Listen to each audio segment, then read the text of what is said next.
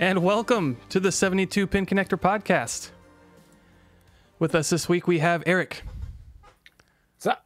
He's back. I'm back. I'm alive. He's back. I'm here. I dropped my controller. He survived the wilderness. And we have Tom. Survived me. What is that? What is that? Delicious coffee. I couldn't see you. It sounded like you took a drag. Yeah. He's hitting mad vapes. I only smoke my coffee now. It's way more efficient. That's what I'm talking about. We're going to be playing some Rocket League as usual. I guess we can go ahead and jump into the games. Eric is updating his game right now, so he'll be in shortly. I've got about 30 seconds. Nice. Okay. We'll do 3v3. Hell yeah. So how's your guys' week's been? How's it going? It's Not going. too bad. What's up, Smoke? Early Smoke's in the chat? What's up? Yeah, I'm pretty excited. I took Monday off work. I'm going to play video games. It's going to be great. Nice. Nice. That sounds fantastic. Very Well, good.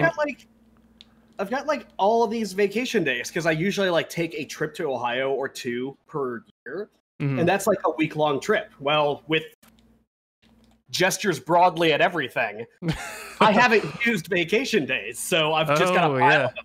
So I'm just making 3-day weekends left and right. Let's go. That's awesome. Nice. I think I did that one year. I didn't use any vacation days like all year. So for the last like month and a half of work, I pretty much just worked. Or I took every Monday and Friday off for like, Nice. I don't know how many weeks in a row. That is great. It's fantastic. Yeah. I think we should just switch to the 3-day work week. Yes. Dude, I'm all about that. 40 hours a week is a lot to ask for people. I think we can eventually get to a point where we don't have to do that. That'd be great. Let's be real. Like, the first half of Monday for me usually is kind of one of those recovering from the weekend, kind of, you know, not really feeling super productive. And then Friday afternoon, you're not getting shit done on a Friday afternoon. So let's just cut it up. Let's just say, all right, we're going to make a 4-day work week. No Mondays, no nothing. Just go. I would like a 4-day 10s. I can get behind that. Yeah. No, I don't know about that. I'm not a weird guy. fan of those. I would even be more of a fan of a 312. No, God. I can't do a 12. As somebody who has worked those 12-hour shifts, nah, dog. I'm out. I don't mind. I like it. If I know that the payoff is I will have 4-day weekends all the time, every time, I'm down. I mean, I guess that does get into like kind of a like less than half of your time is spent, or about half of your time is spent working, and the other half is spent, you know, doing whatever the fuck you want. That's kind of cool. But I also don't want to have like the first 2 days be recovery from 12-hour shifts. Well, see, to me, the thing is like what you can do on a day where you don't work at all versus what you do after work is day and night. That's like true. a day you work, yes, you got those hours after work, but you can't do everything you could. Yeah, you can't go on like an overnight camping trip or anything like that, or, you know, go to a New Year's Eve party and, you know, everything that's involved in that. So, I mean, I get that it's long days, but I would really like that. But yeah. Yeah, I'm a fan of flexibility in work schedules generally. I wouldn't mind just working less overall. Yeah, that's the dream, isn't it? You figure out how to work less and still make as much money? Yeah, exactly. Let me know. I am down for that plan. I don't know. I don't know. Well, maybe one day everybody will get to work less. Yeah. That's the dream, baby. That's the dream. You've got nothing to dream, lose dude. but your chains, comrade. I don't know about necessarily that way, but not exactly what I had in mind, but you know. It's too late. The People's Revolution is here. God. You need to play. Yeah, I know exactly. Everyone's like, damn it, Tom. You need to just play BioShock again or something, Tom. No, but I took the wrong message away from BioShock. Like, that's the thing. If I play BioShock again, I get worse. Oh, I'm awful at this game. It's all right. I'm not any good. I totally just let it go through for funsies. I actually played a little bit today, not on like a podcast. Wow. Just kind of played just because. Yeah, I'm excited. This is going to be the last podcast I play with graphics at high quality or high performance setting on a mobile laptop. Oh yeah, it'd be nice to get back to the setup, huh? Yeah, I'll be out next weekend, but then after that, I mean, I'll be back in Washington, fellas. Nice. Cool. Actually, taking so this next week I'm in Ohio, and then taking the entire next week off, and we're actually going to take some time going cross country. So like we're going to spend the entire day at Yellowstone. Oh, that's rad. Gonna see the Badlands, maybe go to Jackson Hole. It's gonna be super, super freaking nice. Yeah. I felt kind of sad for you when you were talking about driving out here initially, because I'm like, man, you passed by so much cool stuff. Like, I wish you guys would have taken more time and like went to see everything. So I'm glad you're doing that on the way back. Yeah, and even the one we were like, okay, we'll be able to see it from interstate, Devil's Tower or whatever it's called. Well, we was in the middle of a freaking thunderstorm, so you couldn't see shit when we went through it. Oh, that sucks. So it's like, well, that's a rip. But yeah, it'll be nice. It'll be real nice. I did make some interesting food today, though. Ooh, really let's talk about it. I want to perfect this because I think it could be good. So for Father's Day, my sister always made this tradition where we'll make the meals. So I have a stepdad and a dad. So for breakfast, we made peach pancakes, where actually diced up some peaches and made a simple syrup out of them in a skillet, and then added that instead of water into pancake mix. Ooh. The pancakes themselves were decent. Probably could have used actually even more peaches. But it's like the idea. I'm like, okay, I like this. I think we can play with this. Maybe do it with strawberries next time. Yeah. See, I'm not big on peaches. I've never been big on peaches. I'm not big on fruit in general, honestly. Like fresh, I can eat fresh fruit. I like fresh fruit, but I really dislike like fruit desserts where the fruit's like cooked with sugar and stuff. I don't like those. Yeah, at all. It's like a gelatin, like apple pie kind of thing. Yeah. Anything like that, I can't do it. I don't know. Apple pie, hot out of the oven, and I'm normally not a huge ice cream guy, but man, you put a scoop of vanilla ice cream next to that. You gotta get the vanilla. Oh fuck yeah, dude, that is just so good. I like it even better if it's got like the a cinnamon sugar crust. Oh yes. I Like you need that like sugary crunch on the end of it. Mm. Do you like it covered or naked? Like the crust on top? Crust on top, always. Yeah. Because half of the reason I'm eating apple pie is for the crust. Dutch apple pie, comrades calling out. Hell yes. Yeah. That's how it needs to be. Oh. Dutch apple pie, an American staple. Also, French fries, an American staple. Yes. Yep. Freedom fries, motherfucker. What are you talking about? Freedom fries. I can't believe that was a thing for a minute. Freedom toast. Freedom fries. I'm just imagining French fries, but instead of being deep fried in like oil, it's just straight melted butter. Freedom naan? Can we have freedom naan? Deep fried in butter. Is that a thing? I feel like Deep butter would butter? burn. I fry in butter, but yeah, but deep fry. I'm talking like gallons of butter. Like a gallon of butter. I could see you going to the store buying like $100 worth of butter just to be able to fill a 5-gallon bucket full to deep fry something. Right. That would taste so good on certain things, like deep fried mushrooms. Get them with butter. Oh my! I love me some deep fried shrooms. So Eric, how's that game update coming? Are you ready? I'm ready. All right, let's jump out of here and get back to the main menu, and we'll get Eric in. Actually, right. he already left. All right, that's fine. We'll do it live. Fuck it, we'll do it live. But I also had one other food thing, but it's not exciting for most of you guys from the Midwest around the Great Lakes.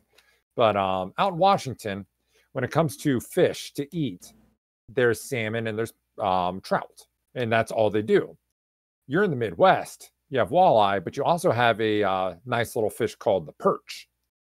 And God, that is some of the best eating fish you can ever get. Is it? So I don't think finally I've had got me a perch dinner because they don't have any of that out west. Ah, so good, so good. Sounds good. I like fish. I don't eat fish enough. I like fish, but I never eat it. I never buy it. I never order it anywhere. Agreed. I don't know why, honestly. I just don't eat it enough, I guess. I get the fried shit. Like I'll do deep fried walleye. Oh, that's good. But like I won't order salmon at a restaurant. I don't know why. I just never do. I will always order salmon because they can cook it way better than I can. Well, then just cook it more often. That's probably the play. I got a tab open on my phone for like teriyaki glazed salmon. I've got a frozen like haunch of salmon back there, a whole haunch. Yeah, and I have not made it. I need to. So we did Korean barbecue salmon on Tuesday. It was my mother-in-law's birthday, and so she bought salmon for there was about 8 people. The guy behind the counter kind of worked her over, and for 8 people, he suggested that she buy 10 fucking pounds of salmon. Jesus. All right. So there was a lot left over, but it was good. I've never had Korean barbecue sauce in general, let alone something like that on salmon. I kind of dug it. Korean barbecue is amazing. Oh my God. The first time I had Korean barbecue, like I took my first bite and I didn't say a word for the rest of the meal. I just stuffed my goddamn face the entire time. I still reminisce about the time when we went to RLCS and went to this Korean barbecue place. And I think I reminisce more about the barbecue place than I did actually seeing like the Rocket League Super Bowl at the time. I mean, man, when you get some good food, it doesn't matter. Like that's instant memory, man. Yeah. Oh, and Renee's calling out on there is a fish I order. It's at the place that we go with Tom and Renee, the Hot Pot. And we get the white fish there. That's really good. Hot pot. I need some hot pot. Did we hot pot with you, Adam? Nope. I don't think we didn't. Didn't hot pot. We're gonna have to. We got to remedy that. We got to get you back out west at some point. That would be nice. That would be really nice. Loved it out there. Comrade says that is a crime. Yes. Well, I think last time I was out there, Tom, you were like tied up with something, and I can't remember what it was. You had like family. You had family over or something, right?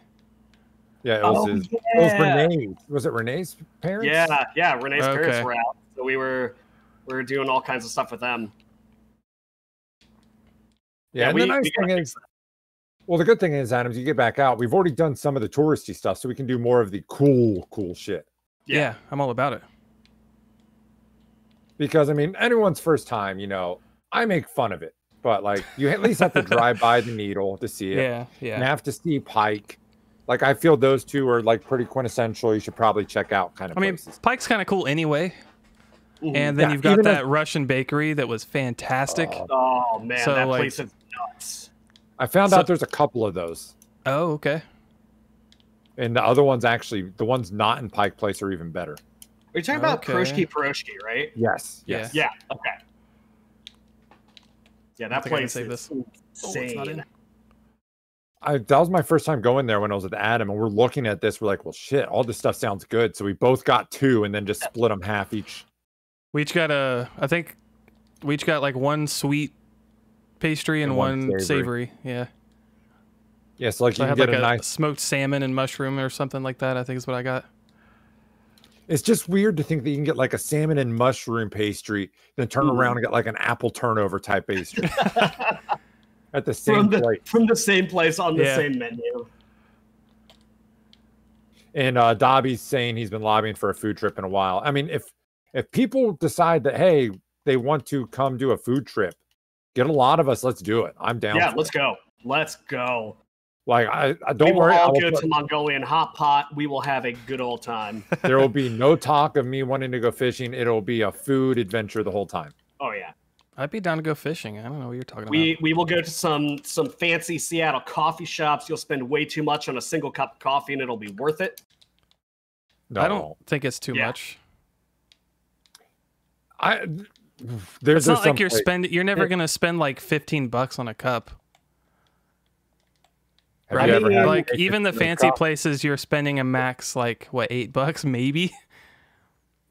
If you're getting fancy, it depends. If you're getting straight coffee though, it's only probably about $2. Probably 4 or 5. Yeah. Really? Yeah. Like for really nice coffee that was fresh roasted and like a pour over coffee or something. Okay. No, Tommy, not Starbucks. We're talking about Storyville coffee in Seattle down at the Pike Place Market. Storyville is the bomb. Now, I did buy, like, they don't sell their coffee by the pound. They sell it by the half pound, and it's still, like, $22 per package. It is stupid expensive. So I only get it on special occasions, but it is so good. Sometimes it's worth it to just spend a lot of money on something. Just enjoy it. We're going Dunkin' Donuts. I like Dunkin' Donuts. I don't care. I do too. Dunkin' is good. Dunkin' Dark is solid coffee. Dude, I got my trash mocha this morning. I got one more trash mocha. Dude, I love the trash mocha. What's a trash mocha? From Timmy's? Yeah. Hot chocolate and black coffee. Because they call it, it's not a, what is it? It's not a cafe mocha, because that implies espresso. It's a coffee mocha. Where they just take whatever base coffee and add hot chocolate to it. But it's so good. If you want a real trash mocha, go to a gas station with those like instant machines, and then just do like half cappuccino and half coffee. Their cappuccinos out of these machines are so fucking good. No, they're not. Yes, they are. They taste delicious. Not great. They're not great. Fine. Okay, no, they're fine. I will accept them. Okay, if you're talking actual like flavor tasting good, I think they taste better than real cappuccinos, because real cappuccinos actually don't taste like really sweet and shit. That's good though. Like sometimes that's nice. Yes, but I'm just saying, like, to me, I find them delicious. I understand, but it's the same kind of reason I find hot chocolate delicious. That's fair. But yeah, we get a group. Let's do it. I'm down. Yeah. We will have a 72-pin connector food coma extravaganza. Yeah, since we don't do Ribs Fest anymore. Yeah. Oh, I miss Ribs Fest. Yeah, that was a good time. I was talking about Ribs Fest the other day. I told Renee that the invention of barbecue and ribs happened at that location 40 years ago. Yeah, okay. But man, that was always a good fucking time. You'd always find some good ones. Mm-hmm. Always find some good ones, and then always by the end of the trip, you just want some fucking vegetables. Yeah, I need something green, please. Yeah. My body is turning inside out. Give me some broccoli. I have to start bringing emergency broccoli next time. You should keep a backup salad, some emergency in case of emergency break glass kind of thing. With some light Italian or a vinaigrette. Yeah. It's like light flavors only for the next week. Okay, so if you guys had one veggie to pick, what is your go-to though? Broccoli. I think that is mine. Maybe red pepper. Oh, okay. All right. Red pepper is fucking delicious. Broccoli's good too. I also really like asparagus. Yeah. Dobby, Brussels sprouts. No, you can fuck off with your Brussels sprouts. We had this conversation last week. Man, Brussels sprouts are delicious. You like cut them in half, roast them, and season them on a roasting pan. Oh, hell yes. Nah. Get out of here, you child. It's delicious. Give me green beans. Green beans. Cauliflower. All of it. I should have added more whiskey to this coffee. Cauliflower is only good when served with broccoli. I like straight up cauliflower. Yeah. Have you ever had rice cauliflower, where you basically just replace rice with? I think that's actually pretty good. It is. Yeah. I mean, it's not as good as rice, but it's pretty. I've got some in my fridge right now. Also, D-Light's coming in strong with corn as the superior veggie. Corn. Honestly, corn is great. Yeah. Is it a vegetable really though? Like it's It's a grain. We actually looked this up last night. It is a grain, and technically, it is a fruit. Dobby comes in with all it does is make you shit. There's no benefit to it. I mean, he's not wrong. No. He's not wrong. What? The husks come back out, but you actually ate the inside and you digest it. Okay. It's like the shell. Like a spider. Ha. Yeah. What? Sure. I don't eat spiders. So Or I a can snake. Yeah. Things that molt. $1,000 pyramid. What? What? $10,000 pyramid? Okay. What? Never mind. Yeah.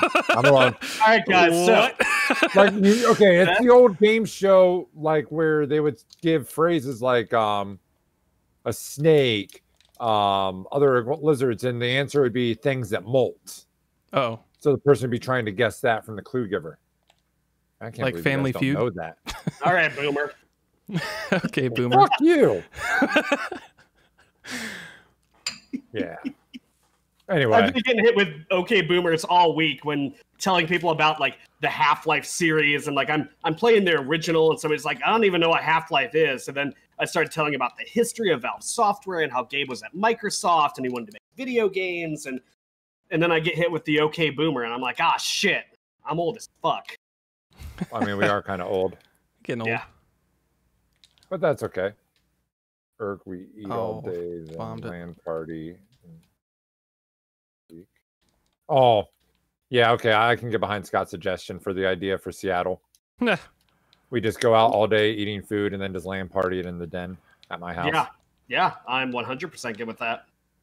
There we go. Let's get this in motion. We haven't had a 72-pin connector LAN party in Years. Jesus, like, Years. yeah, I think your house is the last one we did. Yep. yeah. It's been too long. Ah. Lane parties are fun. All I right, miss so it. I found a Doritos flavor that is now my ultimate favorite, but I can only eat a few of them at a time because it burns my face off. Is it the Flamin' Hot got- Nacho?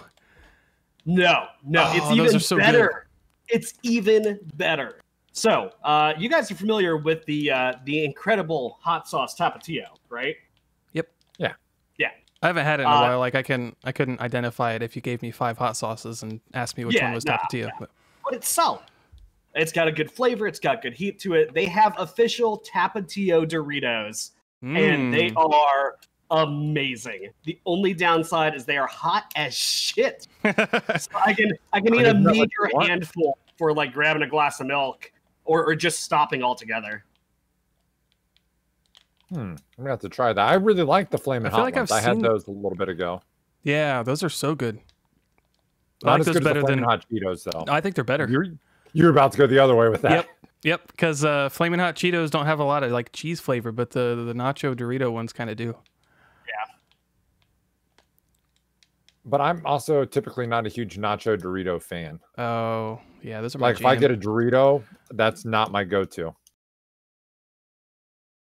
But yeah, How'd I- Tapatio Doritos, if you can find them, go pick up a bag. I feel like I Don't pick up a saw bag those. if you hate spicy things because you're just going to ruin yourself. But if you like spicy things, they're great. That No, means I think smell. Tapatio has a super unique flavor. I think you could. I think I've only maybe tried it once, so I don't remember what it tastes like at all. I've got a bottle of Tapatio just to have it. Tapatio. And- I and like the name though. Smiggle, I like the name a lot. Thank you very much for the sub. Tapatio. Oh, Smiggle hit us with those 4 Smiggle with months. the sub. Nice, thank you. It's the hot sauce of Qdoba. Yeah, I know what Tapatio is, but I still don't know what it tastes like. I just remember vaguely liking it.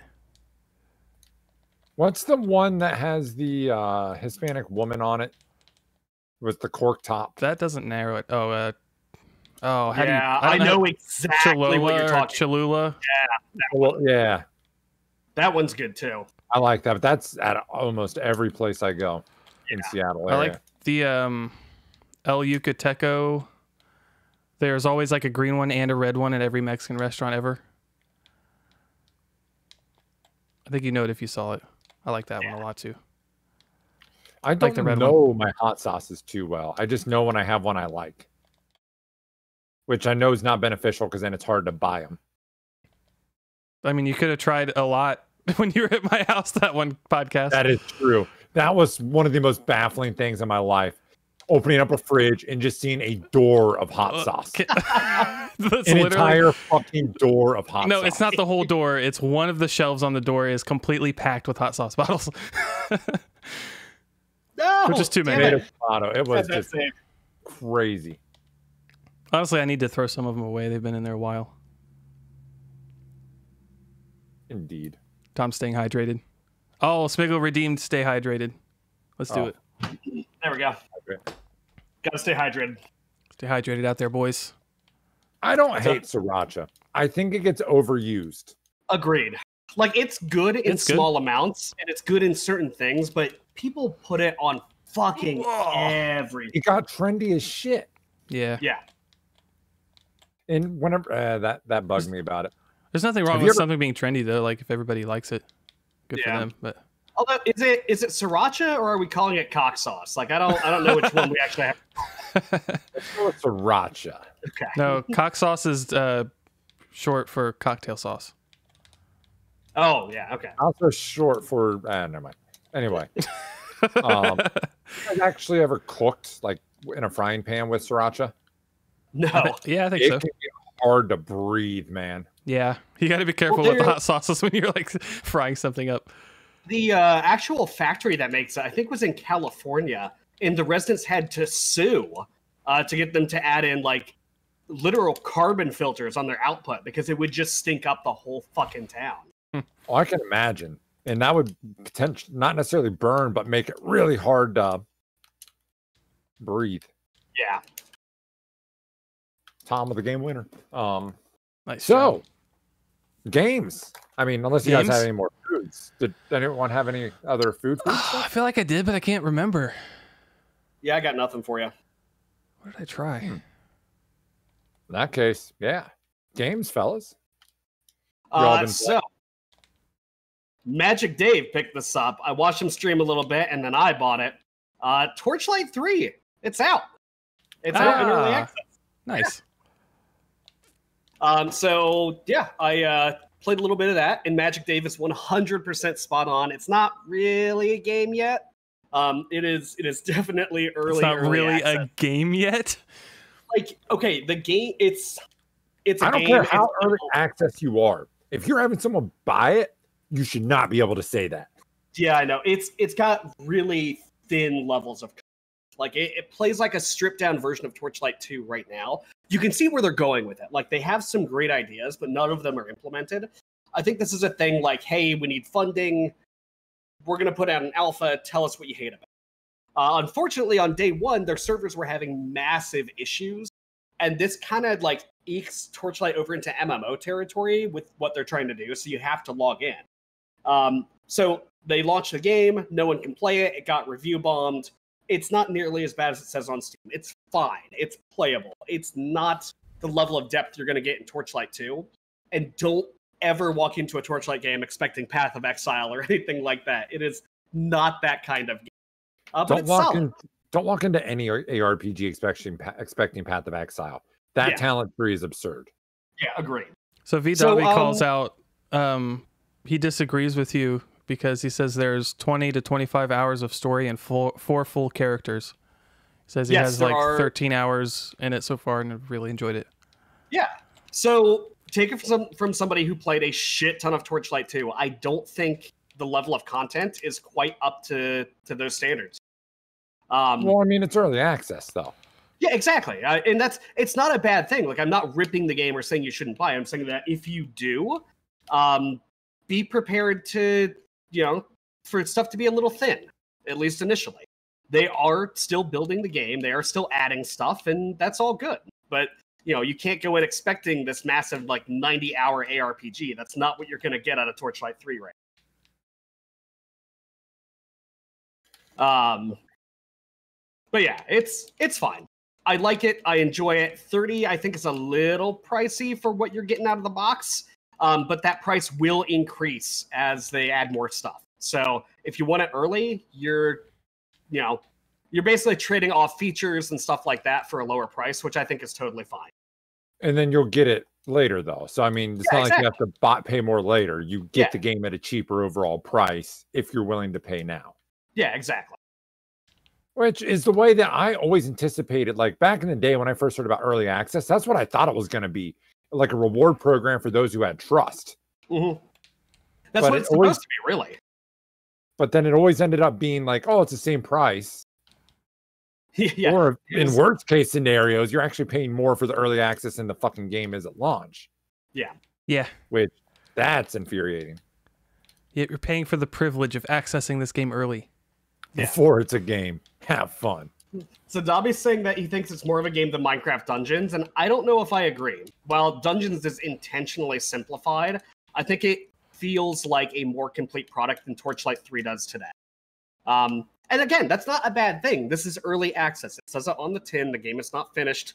You are quite literally shoveling the devs' money to help them build this thing to something bigger and better, which is great. Just don't go in expecting Diablo 3 or anything like that, or even Torchlight 2. It's just not there yet. I'll probably check it out at some point. I picked up Torchlight, never played it too much.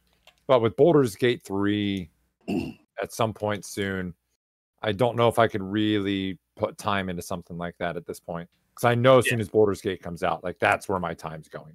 Yeah. Super, super jazzed about that shit. So I was doing some more Animal Crossing. That shit is still fun. I can't believe I'm still playing that. Do you have a giant house mansion thing with a bunch of stuff in it now?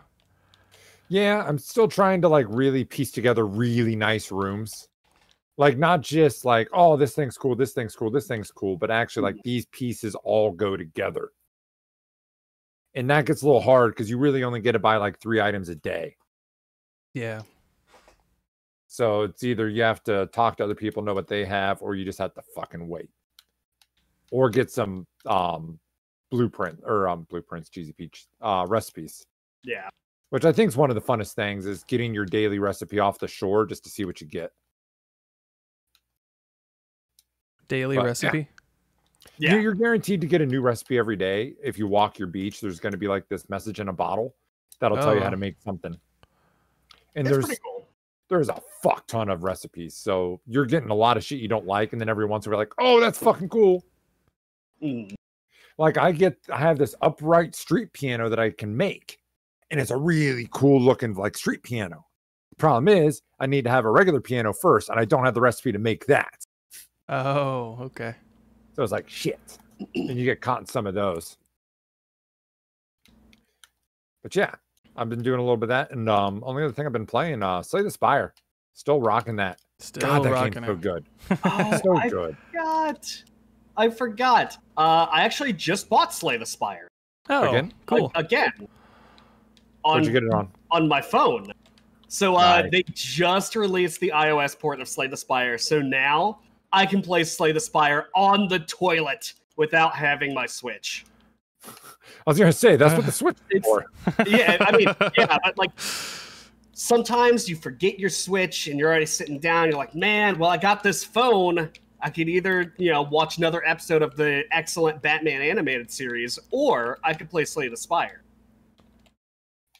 They seriously need to get the fucking crossplay, or not crossplay, but cross-account stuff set up. They really, really, really need to do that. And no, Dobby, I have not seen Monster Train, nor know what Monster Train is. Monster Train.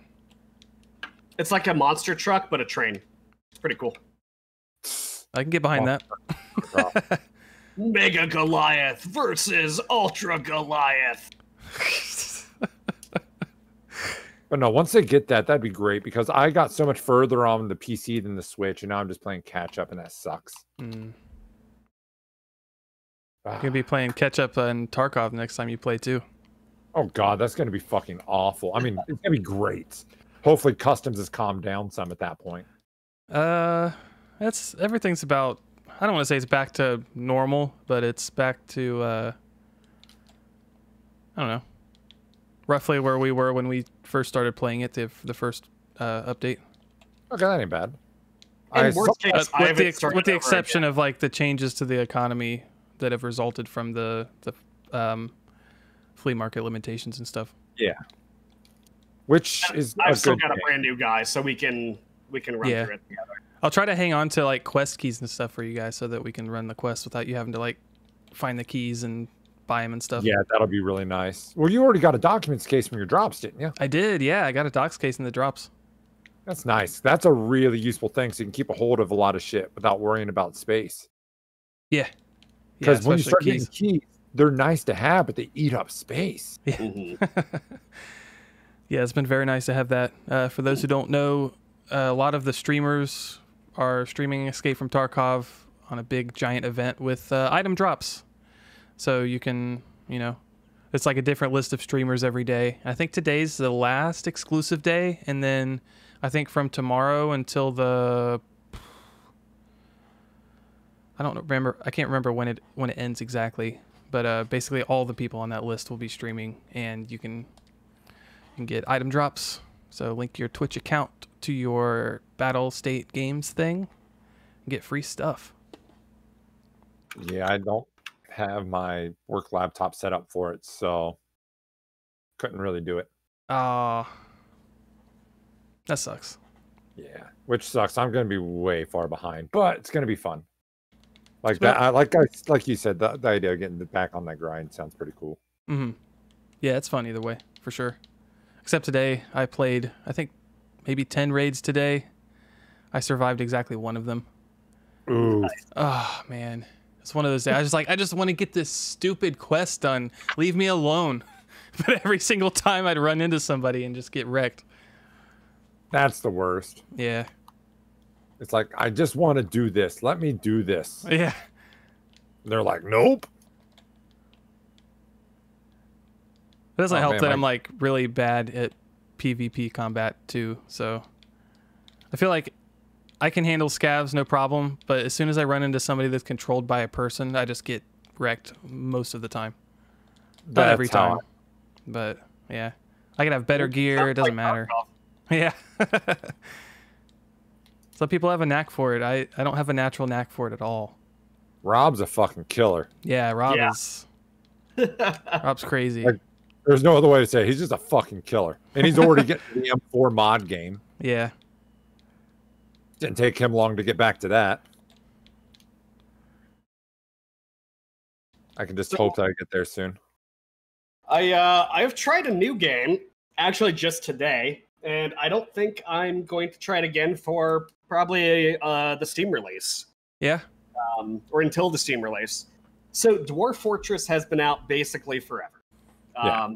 In case you don't know what Dwarf Fortress is, it is quite literally like an RTS-ish city builder sort of thing with dwarves and super ingrained like systems that are complicated and work together to build new stuff, and it's really weird. Like, there's a story with Dwarf Fortress where you could spill alcohol on the ground. Like, your dwarves would drink, they'd throw their cups around because they're just dirty motherfuckers. And cats would step in the alcohol and get it on their paws, and then they'd lick themselves clean. And there was a math bug where every time they would lick their paws, it would consume 1 mug of ale instead of just a tiny fractional amount. So the cat started dying of alcohol poisoning.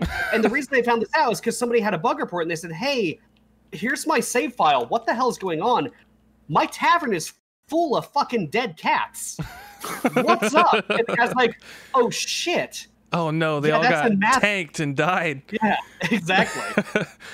Which is really cool. Sir. Yeah, which is really, really cool. So Dwarf Fortress has got a lot of these like weird systems that combine and make totally new stuff, and everything works in weird and interesting ways. And what's really cool about the world generation is because it is randomly generated, you're getting a new game every time, which, all right, whatever. But what it does is it actually sets history into motion. So you will start your game 250 years after like the first intelligent creatures are around. So there will be like legends and tales of beasts and heroes and villains, and like you get an entire world history. And if you turn on an option, you can just read fucking all of it. and it's not badly written. It's actually fairly interesting. So you can see like the progression of one single hero throughout history, and maybe you'll find his house one day, and maybe you'll figure out, you know, where his clan lives and go join them. And it's really, really interesting. The downside of Dwarf Fortress is it is incredibly complex. Like, we're talking 5 to 6 hours of YouTube tutorials to even begin to get a handle on the game, and even then, you're still a beginner. Like, it's one of these. Yeah. There's different perspectives to play too, like different GUI perspectives that I saw, and like the simulation-based shit, and it's just intense how much stuff there is there. It's quite literally the most emphasis on gameplay to the detriment of everything else that I've seen. So the graphics are quite literally just ASCII.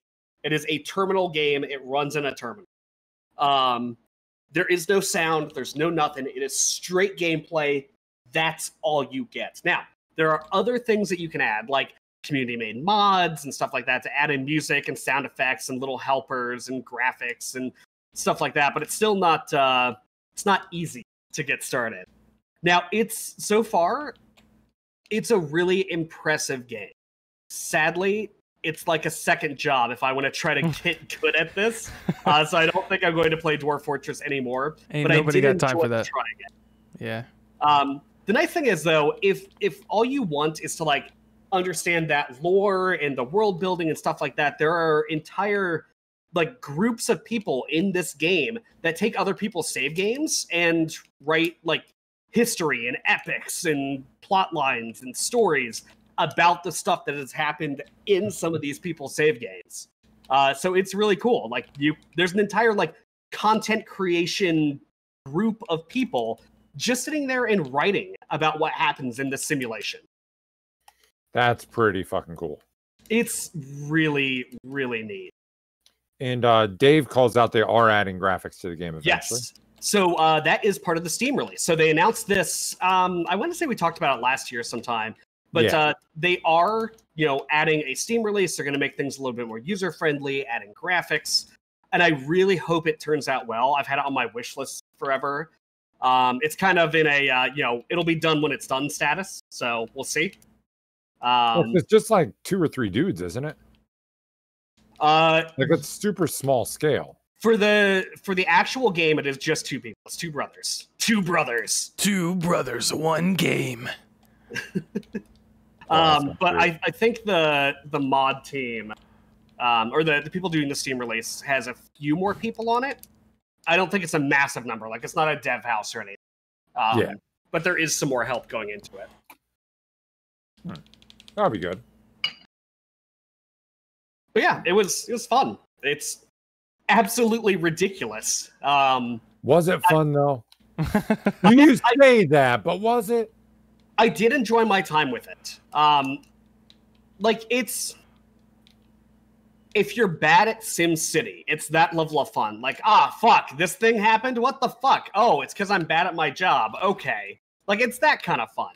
You know, is it typical, incredible gameplay that has you on the edge of your seat? No, it's just a fun way to watch systems interact. It's quite literally when your city in SimCity falls apart, that's the kind of fun Dwarf Fortress is. Okay. Yeah, I was the sadistic kid that would like start spamming natural disasters just to see what would happen to the city. Yeah, absolutely. It's no fun just to watch it burn. What's cool is that when Dave has never played it. I would like to see SimCity or Dwarf Fortress. Dwarf Fortress, I think. I would like to see Dave play some Dwarf Fortress. Completely lost my train of thought. But believe it or not, the world itself is persistent. So if your fortress does fall apart, if all your dwarves die, if you leave this mortal coil and there's nothing else, you can start a new game in the same world.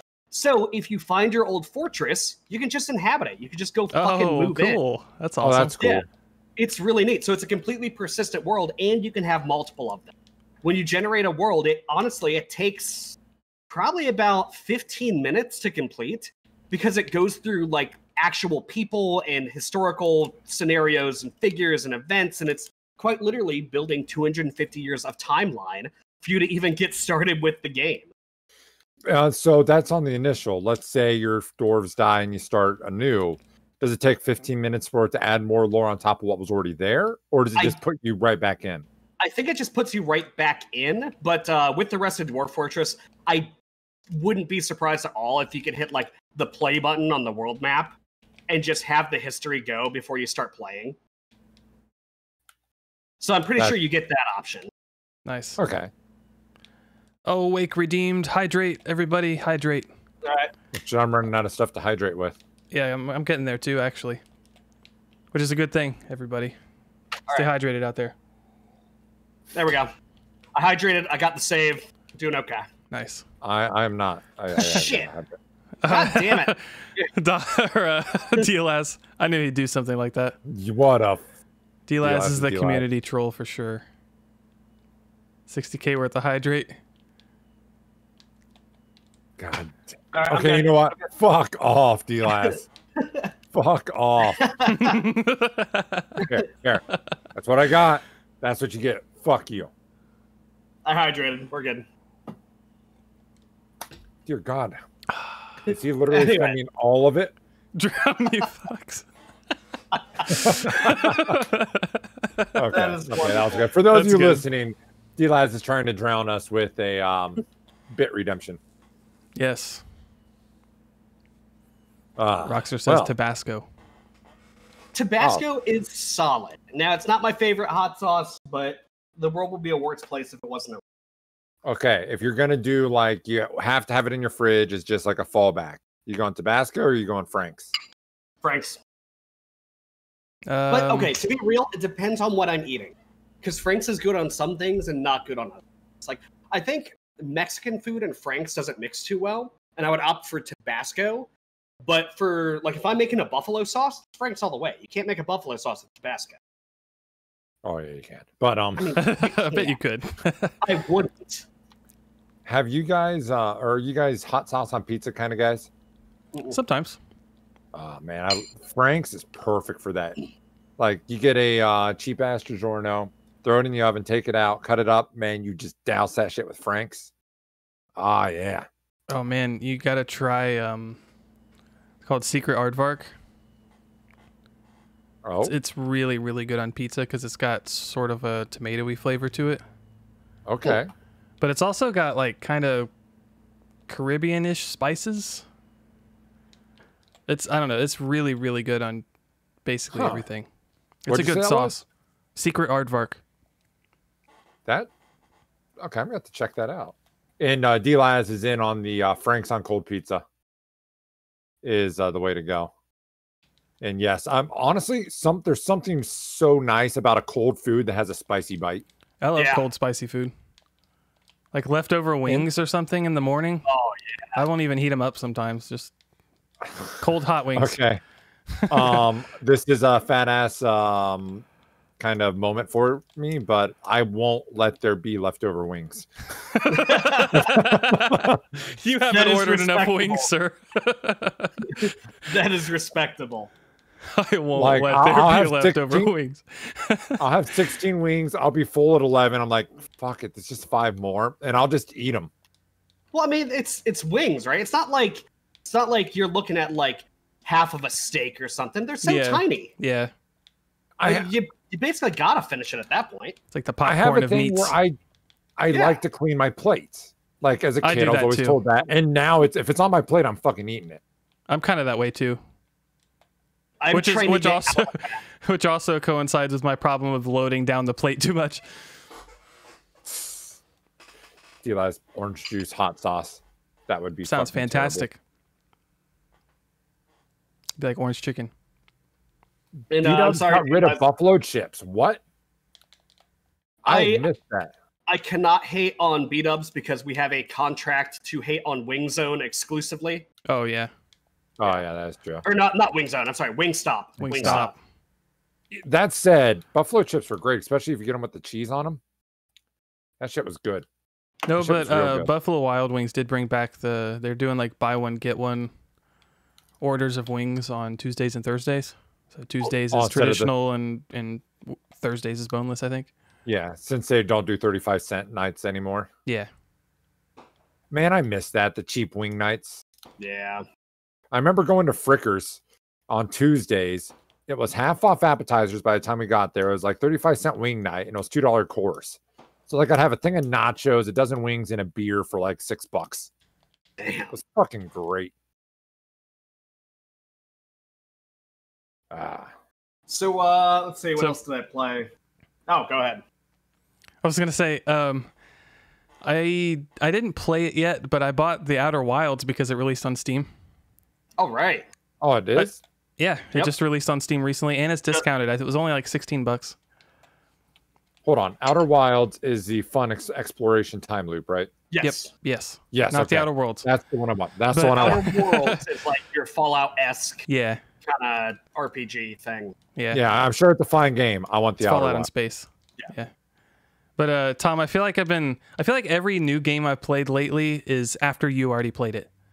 Like it was The Outer Worlds at first. I got the Xbox Game Pass and played The Outer Worlds after you talked about it on a few casts, and then what was after that?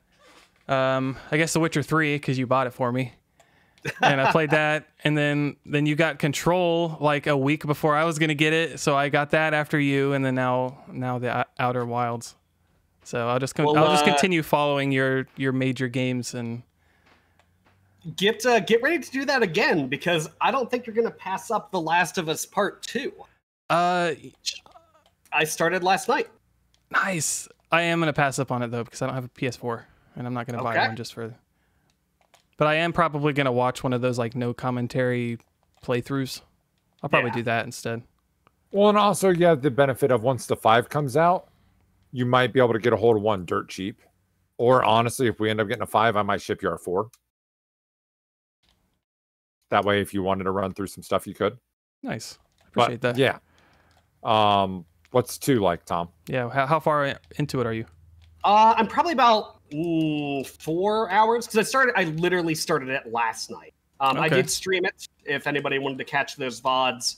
And I will say that it is goddamn gorgeous. Jesus Christ.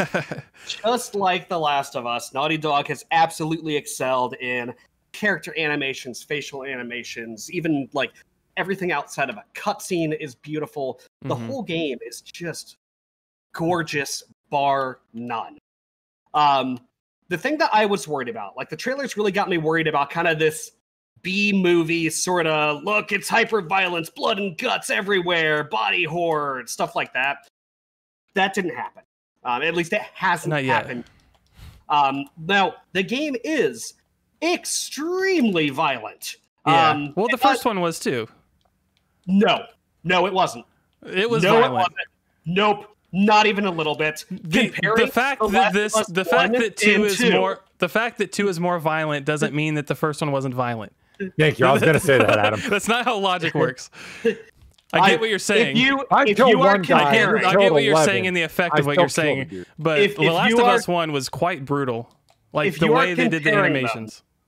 If you are comparing them, this thing, like if The Last of Us was on the violent scale, Last of Us 2 makes The Last of Us 1 look like Mario fucking Odyssey.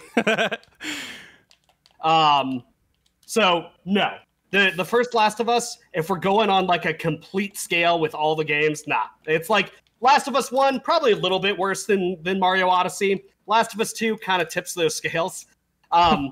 What I was afraid of is that it would just be violence for the sake of violence, very B horror movie sort of thing, and it's not. It's not. Whenever something truly brutal happens, it is tonally and emotionally relevant. It fits the story. It fits the, exactly what's going on. It fits the music. Everything that it does, it doesn't feel schlocky for the sake of schlock. If that makes sense, right? It does fit what's going on. Well, I mean, it's a post-apocalyptic, scenario with basically zombies. I mean, there's gonna be a lot of violence regardless. There have been plenty of games like that, but they don't have they have the emotional range of a wet potato. right? Where Yeah. it's Yeah. just I like, see what oh you look, we mean. took this guy's head off, and it's we just did it. He's dead. Like it's quite literally comparing. I don't know. Like trying to even think of the game that got kicked off of Steam for just being horrible, and ultra violent, and it was about school shootings and shit. What was it? Yeah, I don't remember what the Yeah, name of the game I was. forget what it was called. But that, like, I was afraid The Last of Us 2 was going to hit that sort of area. Oh, It didn't okay. Yeah. at all. And Well- just so you know, for podcast listeners, I'm not going into any story details whatsoever. It's going to be spoiler-free completely. So, I mean, you need the balance for the violent sections to be important. Like you need the contrast there, which is I think why I brought up that the first game was so brutal. It's not that there's like constant violence. I mean, there is kind of, but it's not that it's just overtly violent. But I mean, the way that they execute the parts that are violent are very impactful because you've also got this, you know, emotionally touching and tragic story going on in the background too. But it was everything from just the animations themselves to the sounds and the way they hit, and the fact that when something really brutal is about to happen, they don't show you all of it. They show you just enough to let your imagination, you know, fill in the blanks. Now that is something that is entirely different between The Last of Us 1 and 2, because The Last of Us 1 did do kind of that, we are going to imply certain amounts of violence without directly showing it. The Last of Us 2 just said, nah, dog, look at this guy. Like, his face is half hanging off. Nice. You like that? You like that? Yeah. Well, guess what? Here's another one, and then it gets worse. And it zooms in. It is extremely violent and not at all as I will say tastefully executed as the first game, but it doesn't feel like B horror movie levels of schlock. It kind of hits that balance, but when it's an M-rated game, yeah, it's deep far into M territory. So the things I don't like about it, with the exception of like one new mechanic that I've seen so far, and again, I'm 4 hours in, the gameplay is just The Last of Us 1. Okay. That's it. Which I thought the gameplay was good in the first one. Yeah, So no, that's a good thing. It's not really a criticism. It's more of a, if you're expecting this game to do super new and interesting things on a gameplay front, don't. It is The Last of Us 1. That's it. There's very little innovation happening there, which is fine because The Last of Us 1 was super solid by. Yeah. The story has got, you know, nice quiet moments, again, not getting into details, nice quiet moments, emotional stuff, cringy, awkward stuff with characters interacting. You're just like, oh, Jesus, can you not? No. You mean like cringy is in like realistic cringe, or cringy? Yeah, exactly. Is in like, okay. Not as camp cringe. Like the characters are doing things that are cringy, and it is so well written. It's like an episode of The Office, basically. Like when Michael Scott does something so horrifyingly cringy that you just gotta look away from the TV. It's like that sometimes. It's great. The writing is nice that way. But I don't know if I'm actually going to play more of this right now. I will be playing through the entire game eventually. I don't think this is a year. I mean, Naughty Dog, read the room, guys. the game is heavy, and it's not like heavy like, oh wow, this is neat, and oh wow, there's an emotionally impactful moment. Like every single second of that game is just it's not fun. You're not having a good time. It is designed to be a bad time. And you know what? They pull it off perfectly. But this is not the year, Naughty Dog. It's not good marketing. It's designed to be a bad time. But I get what you're saying.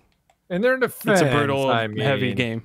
No, they did exactly what they set out to do. Again, 4 hours in. So far, they've done exactly what they set out to do. They show the brutality of the world and how things are just awful. And yeah, great, awesome. Not what I need in, you know, pre-apocalypse 2020. I don't really need a post-apocalypse 2021. But yeah, it's I don't know, it's fine. Do I kind of regret buying it? Yeah, because I'm not gonna play it for the next 3 months, most likely.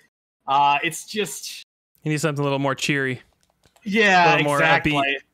Get you some Katamari. Yeah, play some Katamari in between sessions of The Last of Us.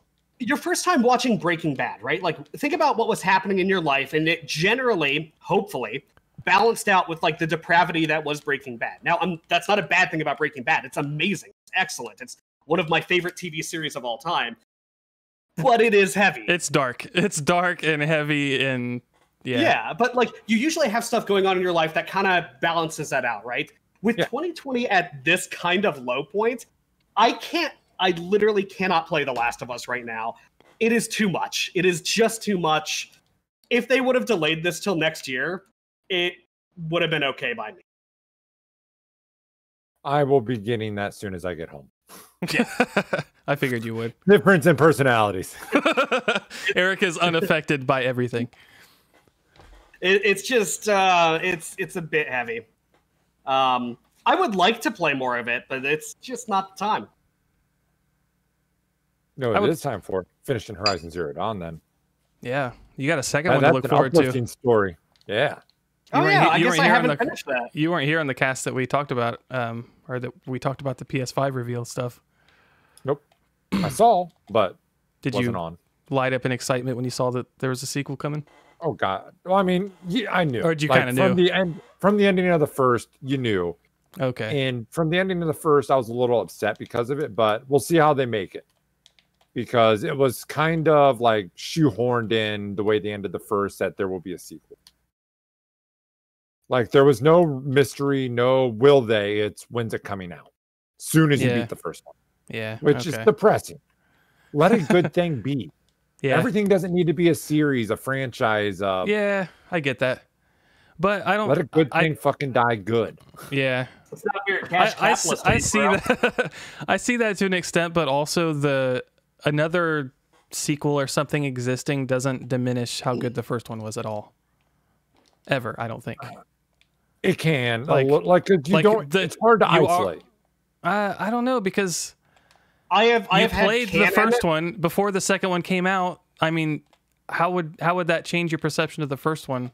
When there's something that's extremely story based, I have actually had sequels ruin that for me because they retcon or changed something or added subtext where something was great or a mystery. The second one completely fucking ruined.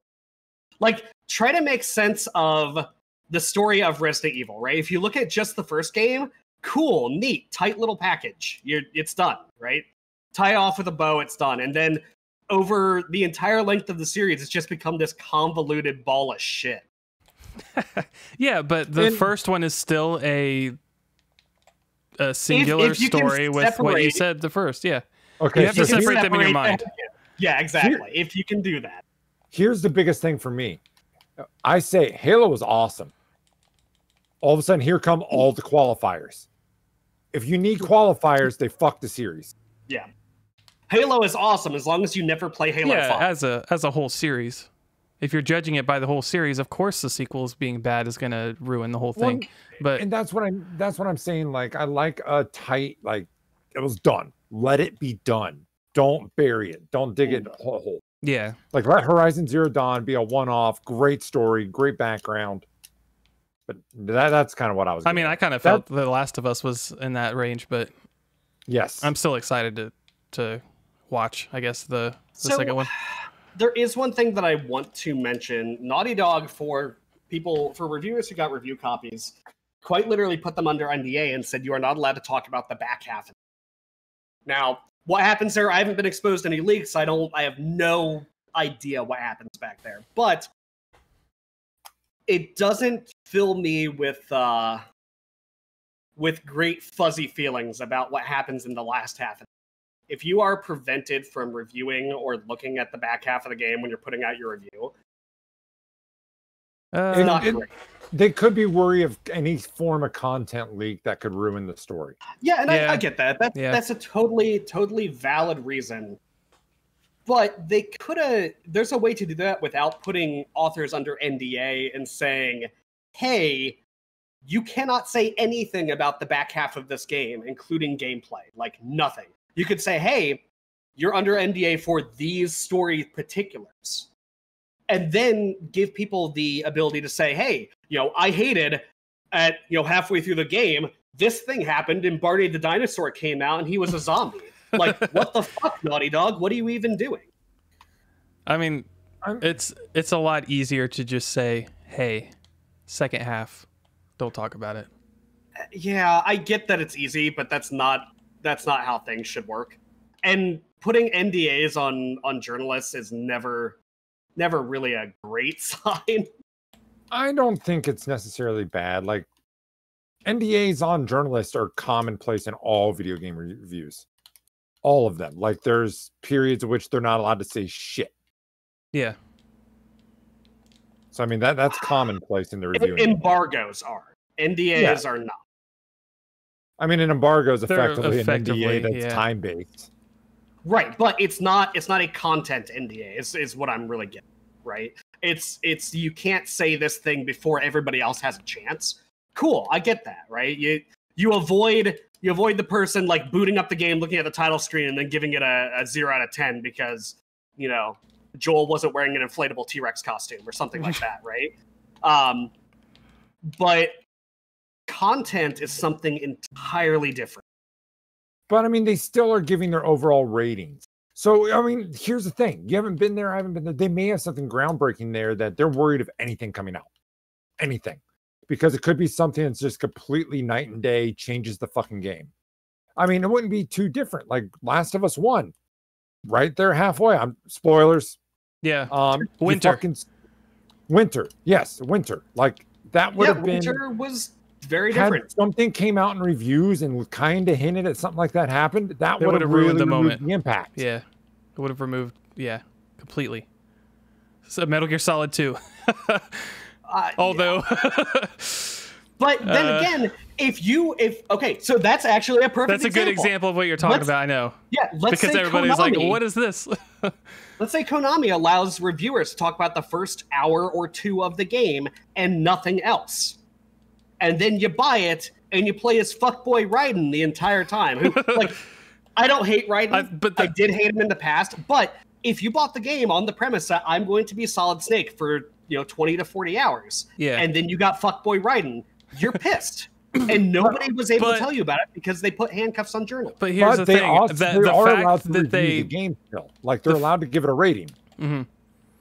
I think even in that aspect, I mean, I guess you could say that having to play as that character is a negative, but that was still probably the intended feeling you're supposed to have. You're supposed to think you're going to be Snake all the time, and then all of a sudden you play as this other character, and you have to deal with that. Like, I get the purpose. It's just when it comes to setting expectations in reviews, because that's all reviews are, right? They set expectations and they allow people to get kind of basically an extended preview and criticism before they drop $60 on something. If you prevent that from being everything it could and should be, you're doing a disservice to the people who are reviewing and relying on those reviews. I don't agree. It's okay to be wrong. I don't... Why does everything need to be spelled out for people? Yeah. Because people are idiots. Like, let them hate the game when they get to that part. They deserve it. And I mean, if you're really worried and you're really wondering, just wait. Yeah. It's as simple as that. Like, if you're someone rushing out the door to get it, you probably don't care what the fucking review is anyway. Right, and that's the other thing is that there's actually a big video by a former IGN writer which said, hey, believe it or not, what you hear about reviews, like most of the stuff that the community says, like they're bought off or they're paid off or whatever, completely false. Also, reviews don't actually impact game sales all that much. Mm-hmm. Like it's literally less than 10% of reviews making a purchasing decision. Marketing has the biggest impact on a game sales. I wonder how much reading reviews influences the actual perception of the game by the person. Like, if people read just a bunch of negative reviews about a game and then play it, they're going to be way more likely to dislike it, even if they maybe would have loved it if they didn't read any reviews. And on the flip side, there's also the fact that there's a lot of games out there that are hugely hyped up before they even come out. Mm-hmm. Breath of the Wild, Last of Us 2. So I'm picking on something that I wasn't excited about, and then picking on something that I was excited about. Mm-hmm. And a bunch of reviewers jump on this hype train, and everyone's throwing around 10 out of 10, right? Yeah. And it's not. Like, Breath of the Then Wild you're is a great disappointed game. by the time you play it. It's not perfect. It's nowhere near perfect. It's got a whole lot of fucking issues. Looking at you, weapon durability. Right? Every 6 swings, your sword breaks. All right, that kind of fucking sucks. But nobody mentioned it, and they're 10 out of 10 perfect reviews. So, you know, I don't know. We'll see. I think The Last of Us had a lot of those problems with these reviews where it's really less reviews and more hype train. But we'll see. So far, the game's fine. Dave calls out, I could care less about reviews. If I want a game, I'm going to get it. And if it sucks, then it sucks, and vice versa. And I like that. I like that attitude when it comes to it. And conversely, D-Lice is pointing out No Man's Sky, the perfect game where the hype was there, and then everyone was willing to say, yeah, this is not what we wanted. Agreed. And Mass Effect Andromeda as well. Believe it or not, people were fucking hyped for Mass Effect Andromeda, and it was a shit show. Yeah. But I just, on this Last of Us, I can't qualify it because I haven't played it. But the fact that it is getting a 2-star rating right now on a lot of stuff I'm seeing, with probably 80% of the reviews being 1, I can't help but think it's pissed off people, not at the game, but a shit not related to the game and just bombing the review. Yeah, it happens. User reviews, like, this is not a 0 out of 10 game. The Last of Us 2 is not a 0 out of 10 game. I've only played 4 hours, and I can tell you already, it's not. Like, let's say the story is an absolute fucking trash fire, and the events of the game are horrifying and evil in indescribable ways. The gameplay's still really solid. It is quite literally a copy-paste, slightly better polished version of The Last of Us 1, which was already great. Yeah. Like, there is no way it's a 0 out of 10. 5 out of 10, sure, you can make that argument to me, but 0? Come on, guys. Yeah. If you wanted Last of Us 1, but again, that's what you're getting here.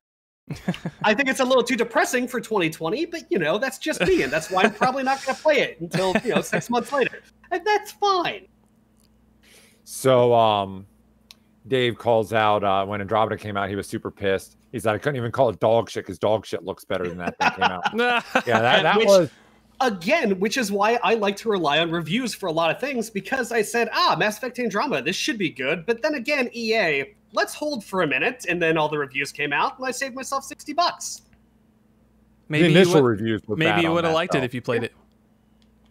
No, because I watched all the gameplay and stuff to see what they were doing with the story. Mm-hmm. I would have hated it. That's fair.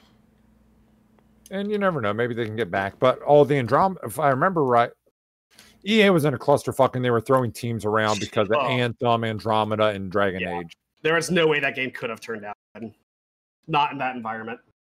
They had too many big titles trying to come out, and they were floating people rather than having dedicated staffs, which is not a good way to go about those kind of things. DDS, have you guys heard of Star Wars Squadrons? No. We actually have a news story coming up about that. So we will be talking. Actually, fuck it. You want to just hit it now? Yeah. Let's just talk about it. Brought up. So, segue. EA announced that there is a new, kind of like Rogue Squadron, so space shooter, flying around cool Star Wars spaceships, blowing stuff up. A new one of those games coming out. It's got a single-player campaign. It has no microtransactions. So far, they're saying all the right things. Now, again, this is EA. This is also Star Wars. Now, the last Star Wars single-player game they put out was really well received. I have hopes, but I'm going to wait for the reviews on this one because we have to. It's EA. The other thing that I really am excited for is that this does have full HOTAS support. So that's joystick and throttle, and I believe it might have VR. I need to look again, but it might have VR support. If it does, this is a really easy purchase for me. If I can get inside of a goddamn X-Wing, use my flight stick and my throttle and blow shit up in VR, yeah, there's nothing much I need in life other than that. I remember Tom and I at a Dave and Buster's probably spending $20 a piece playing the fucking Star Wars co-op fighter jet game. Nice. Thing. Yeah. I don't know what it was called, so I butchered it. But yeah, that was a fucking blast. I couldn't imagine what this would be in VR. And they're doing this in kind of vein of like spiritual successor to Rogue Squadron, which was super, super popular. Rogue Squadron was one of my favorite games on the 60.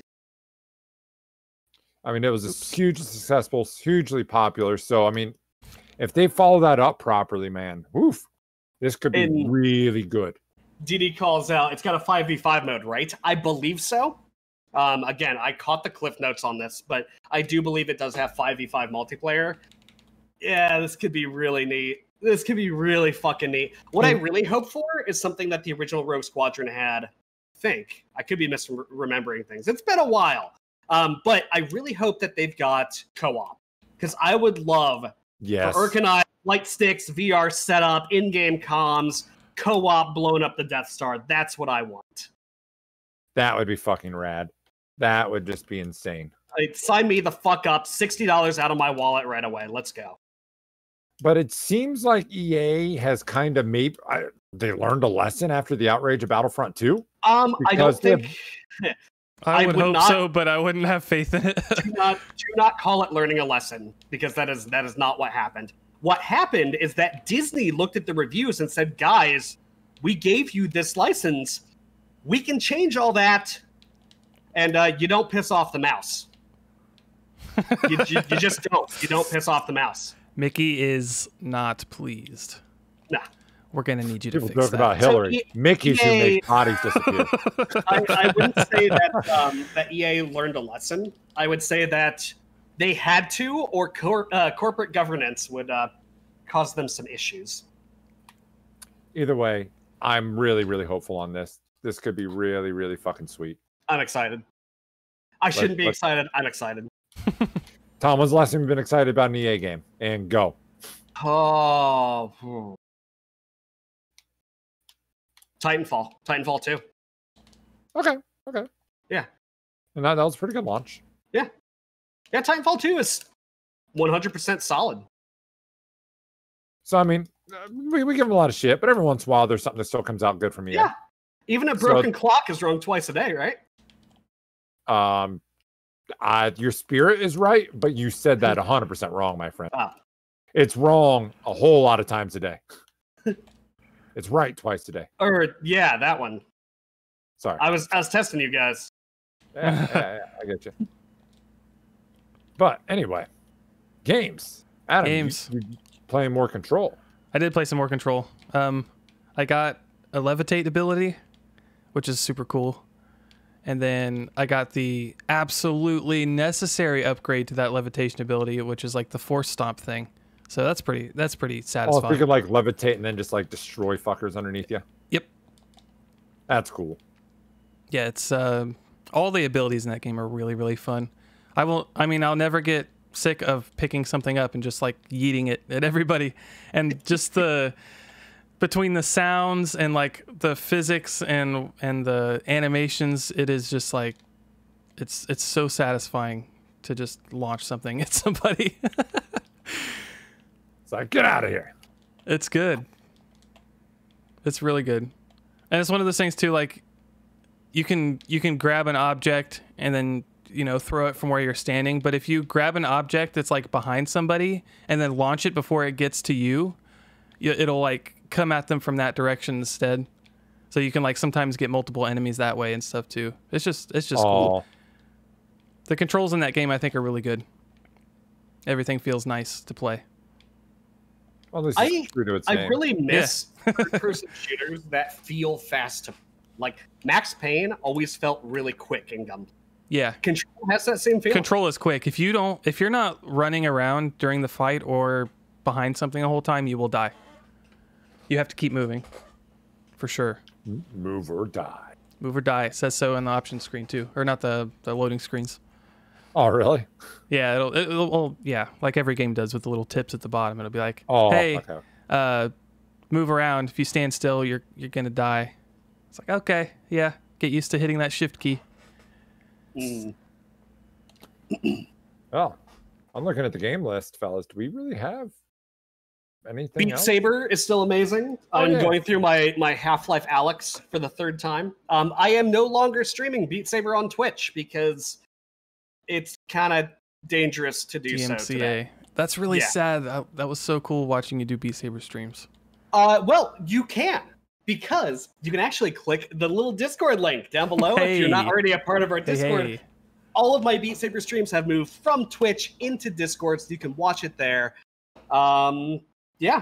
Yeah, sorry, there's no VODs, no replays, no anything like that. It's just point-in-time stream. But if you want to catch me playing Beat Saber, if you want to make me play certain songs, I am doing so there because Twitch and DMCA has made it kind of dangerous to do that. And honestly, it's not worth the 72-pin connector account if we get banned due to me dancing. Well, what you could always do is do it on your personal, and then we'll just host your personal. Yeah, but nobody does that with thing. Like, no one watches that shit. Yeah. No. Anyway, yeah, I'm excited to get back because that's something else where you've been doing a lot of VR. It's like, man, I kind of want to start maybe doing a little more Beat Saber. I don't know. What you should do is Half-Life Alyx. So I'm going through for my third time. It is still metric fuck tons of fun. And guys, I have got a pro gamer move to tell you about. Now, this is in Plays of the Day right now. Hint, Irk, hint. Sorry, what? Hint. What? Plays of the Day. Tom's in it. There was a man hack, and a man hack are like these flying buzzsaws, basically, that come at you and try to fuck you up. So I missed my shots. It flew past me and hit the inside of an open trunk of a car. So it's just sitting there. I reach over, grab the lid of the trunk, slam it down, and trap the motherfucker inside the car. It was amazing. What? It was fucking amazing. It was just this hatchback. It was wide open. The thing flew, and I'm just like, oh shit. Boom. Got him. It worked. I trapped him in the car. It was magical. Alyx has fantastic. A lot of those system environment working things where, God, I hope more companies take note of that. I know. It was so weird because I saw it and I'm like, this can't work, right? This shouldn't work, right? Holy fuck, it worked. Yeah, that's that exact situation is something I noticed about watching you play it. It's the game where, like in every other game, you try little stuff like that, fully expecting it not to work, and it usually doesn't. Yeah. But in Half-Life Alyx, it seems that a lot of those things actually do work. You can put something on top of your head, and it'll stay there. You can put bottles inside of a container and carry that container around, and it actually works properly. Little stuff like that, and obviously the enemy hatchback thing. Good to know. What's great, and that actually, just like we saw in the Half-Life Alyx trailers, where somebody opened a car door to block gunfire when an enemy was attacking them. Shit like that works. And this isn't by accident. Valve actually wants you to do stuff like that. They released, soon after Half-Life Alyx launched, they figured out, oh shit, people are putting like health stuff and grenades inside of buckets and carrying them around. And our physics system sometimes bugs out and drops stuff. So they actually released a patch just for those contained items to work properly. They want you to play the game in the way you want it to work. And if it should work that way, they're going to... they're absolutely going to support you. Yeah, which is really neat. What sucks is Valve has interest in twofold, to make a game that's super immersive like that. One, because anyone with the VR headset's going to want that game because it is the optimal environment to be in. But also because that's going to help sell headsets. So they're willing to possibly even take a loss on the game because they know they'll sell more hardware. Yeah. I don't know if you're going to get that kind of buy-in from other developers because they don't have a dual channel of income from it. So what's interesting is that headsets on Steam are like people, according to the hardware survey that Steam does, there are a little over, I want to say 1 million people with headsets right now. Like Half-Life Alyx itself moved 1 million units of the index, which is nuts to fucking think about. Literally $1 billion worth of hardware was sold thanks to one game.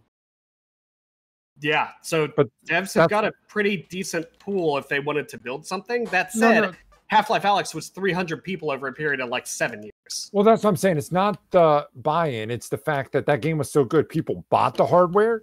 So Valve can lose money on the game because they know they're going to make it back on the hardware.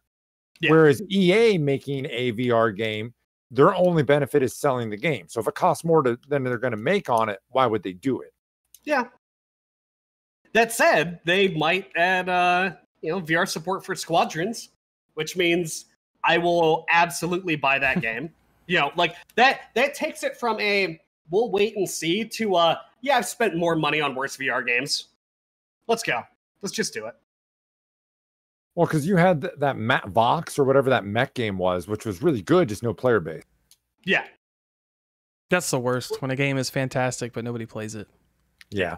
That happens on VR a lot. I bet it does. Yeah, it's a graveyard of great games. It's getting more rare, though. I'm sure there are a lot of really bad games, too. Oh, my God. Yeah.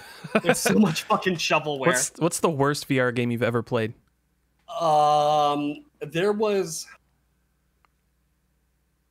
I don't want to shit all over this game because it wasn't the fault of the dev. They were trying something, it was an experiment, and it failed. But the game was quite literally a walking simulator in VR, which sounds cool, and I like walking simulators. But the environments moved the player. So moved them like side to side and had really vertigo-inducing sections, and it was just motion sickness city. And I gotta say, I'm not gonna name that game, but that thing was fucking awful. It was only $5, but it was bad enough that I would never play it again. I had a DOA balloon fighting game where you'd be up in balloons and you'd shoot each other's balloons Mario Kart style, and then when they had 3 balloons, they would sink and die. It was a cool premise, but it was dead as soon as I had it installed. That's a shame. Other than that, there was a climbing game that, like Tom said, it was motion sick inducing because it's a free climbing game. The thing about climbing, if you miss, you fall. Falling in VR makes you feel like you're falling in real life, and that gets you to want to puke real quick. Yeah, I know I've talked about this. I know I've talked about this before. I'm going to bring it up again because it relates directly to the conversation, and I will never pass up an opportunity to shit on Bethesda. When they ported Skyrim VR, they kept everything the same, including the introduction to the game while you're in the cart, moving sideways. What the fuck? So imagine that being your first VR game. You're sitting in the cart, moving sideways the entire time. Oh, man. Yeah, exactly. Oh, and by the way, that's not the worst part. The Giants. I was thinking of, the Giants. When they smack the ground and launch you 27 million miles in the air. Yeah, that shit happens in VR. You're just looking around. You're like, what the fuck? I literally fell over the first time that happened. Close your eyes. Yeah. And wait till you hear the ground on the bottom. So is that a bug that just stayed in because everybody liked it, or is that intentional? Because the first time that happened to me in Skyrim, I thought it was a bug straight up. I remember you showing me, and we was just laughing our ass off. I'm like, that's got to be a bug. Yeah, no, it's not a bug. Bethesda took literally the minimum amount of effort to port that thing to VR, which is why it plays as shitty as it does, and is unusable on most modern headsets today. Don't worry. That'll be their next release. Get it to the modern headsets. Yep. God. Hey, Jake from State Farm subscribes. He says, bonk. Hey. Bonk. Bonk. Thank you, Jake. Thanks. All right. So now I'm looking at the list. I realized I missed those last two. Tom, you have one more guy on there. Oh, yeah. Looks like you had a little chill night sometime. So, after games like Half-Life Alyx, where something is intense, it's stressful, it just impresses upon you, you take the headset off and you feel the dirt in the grime of the alien worlds you just encountered. You need something to just chill out and calm down with. So Google Earth VR. Google Earth is cool just normally, but in VR, when you're holding your wand, it has a little street view bubble.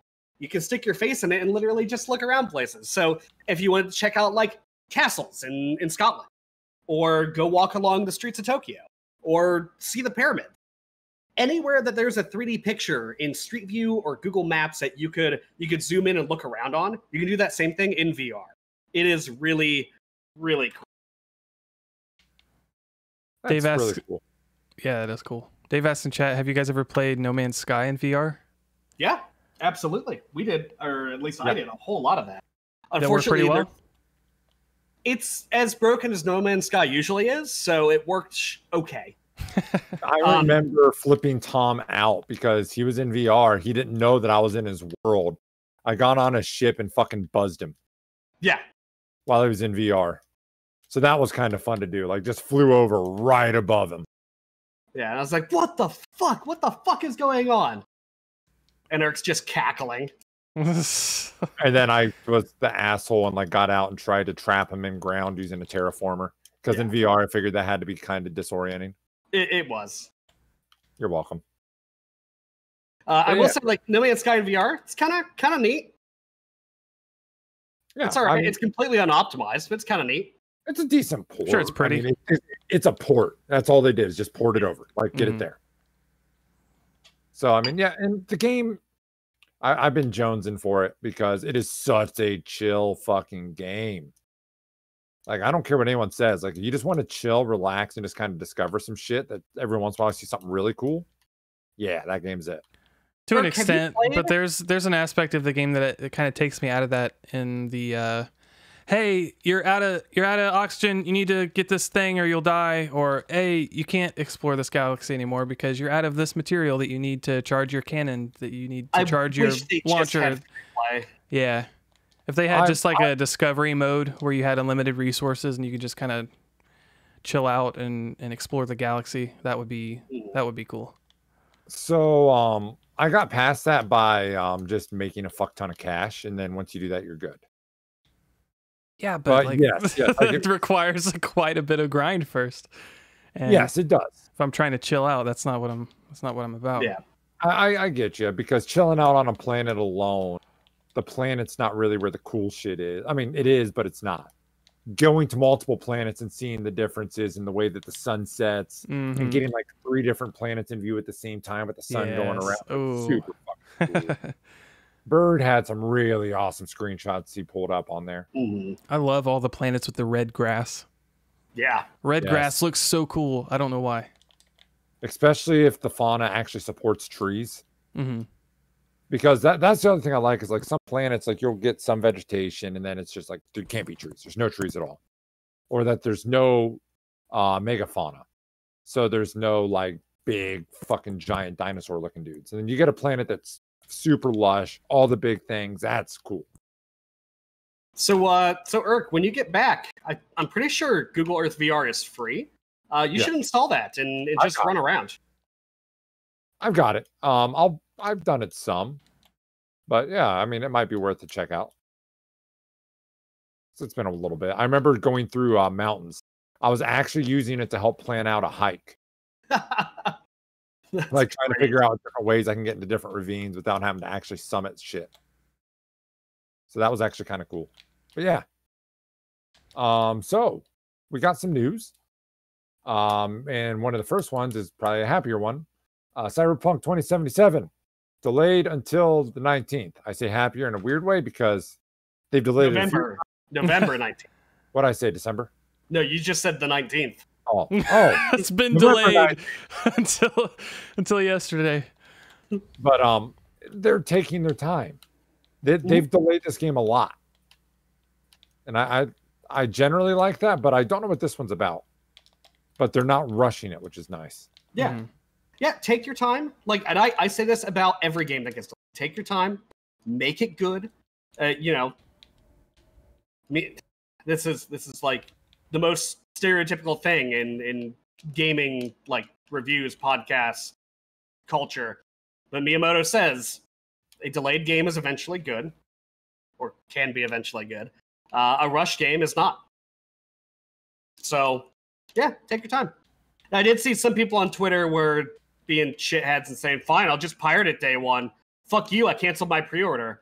Like, all right, dude, you're getting pissy because they're taking their time trying to make this game better instead of shitting out something that you might not be happy with. Like, all right, bub. What? I thought you always supported piracy, Tom. Some people just don't want to be happy. Yeah, like it's never enough for some people. I realize I'm saying that. Looking in the mirror. Oh shit. Oh no, it me. But no, it'll be fun when it gets here. Also, they also confirmed They also confirmed that if you buy the PS4 version, it'll still be compatible with PS5 when it comes out. And one to Series X too, which was it's a super nice move with them to say you can buy it now and it'll work on the next gen.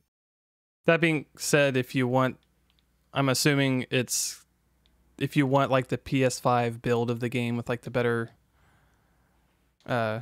graphic settings and stuff, you probably have to purchase the game again. I don't know. I didn't look too deep into the details. I'm hoping that's actually what they're talking about, just not backplay. Yeah, backwards play. I mean, that's not they did really say on them. They did call out the term backwards compatibility. So, but we don't know for sure. Yeah, because I can see Project Red has been known to be really nice to consumers and players of their games. So I wouldn't be surprised if they did something really nice. Like give them the game. Like we don't care where you're playing it. You bought the game. Mm-hmm.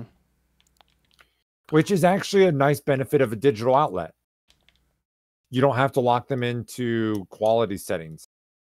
Yeah. But yeah. There was other really good game news about another release. I am fucking jazzed. And we had a little bit of talk in the Discord on this one. Pokemon Snap, baby. That shit's back. It was a complete throwaway game by Nintendo. Like, here, let's, I don't know, put out this weird thing. We'll capitalize on the hype of the Pokemon franchise. Pokemon Snap ended up being like one of their greatest cult classic hits ever released. And people so fondly remembered that game that they worked tirelessly, and they're still working tirelessly to make sure that it emulates properly, because it's not exactly an easy game to emulate, which is kind of funny to think about. So I have played 2 games in my college career where we went and got an N64 just to do something.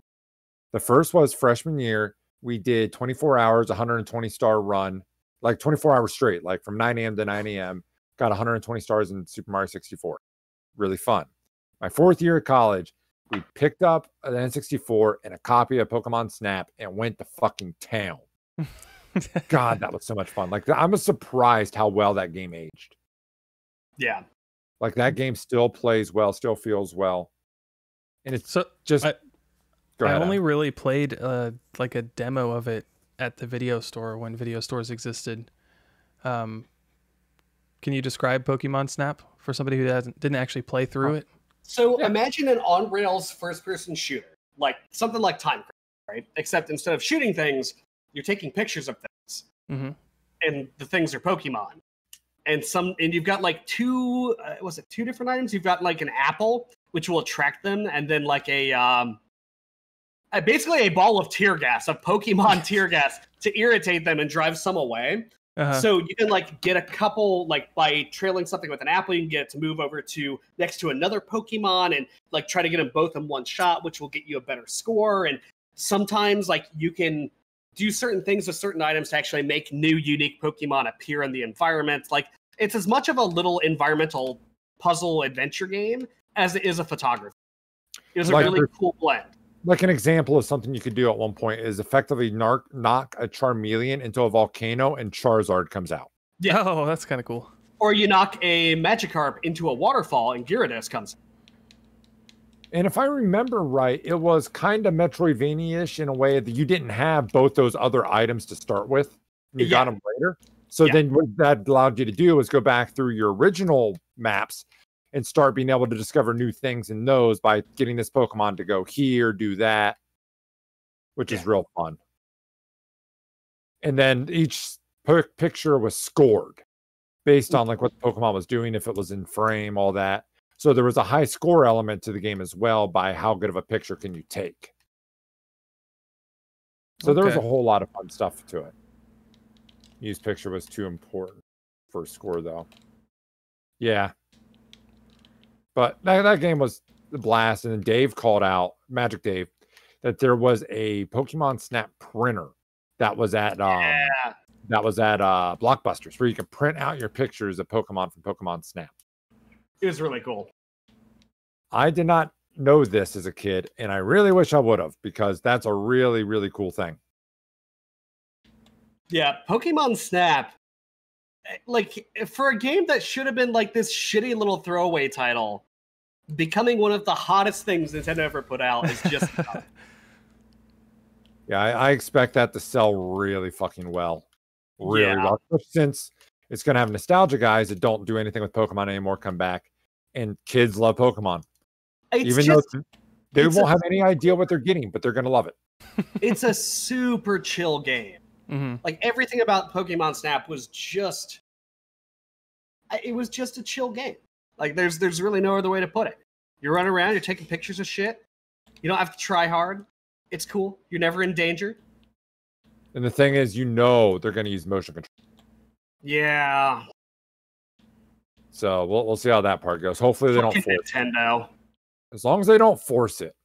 That's the thing that actually made me really fucking hate the Pokemon Red and Blue. Let's Go Pikachu, Let's Go Eevee for the Switch. Yeah. Yeah. Like redoing those classic games is that if I wanted to play on the TV, I couldn't just use the fucking controller. I had to waggle to win. Nintendo, I don't like waggling. I've been waggling since the Wii days, man. Don't make me waggle. The waggle makes money. Don't waggle me, bro. He can't waggle anymore. He's all waggled out. I served my waggle. And he's back. Oh, but also speaking of franchises coming back, EA had another announcement. Like there was some good shit coming out from them. Skate's coming back. They literally said in their announcement, they said, "Hey, Josh, buddy, we hear you. We're gonna make a new Skate game. It's coming out just for you." So yeah, that's going to be interesting because I know a lot of people really wanted that, and if I remember, Skate XL was what everyone was going to Skater because they wanted. Yeah, Skater XL, yeah. Because I know Elixir was playing a shit ton of that on stream. Yeah.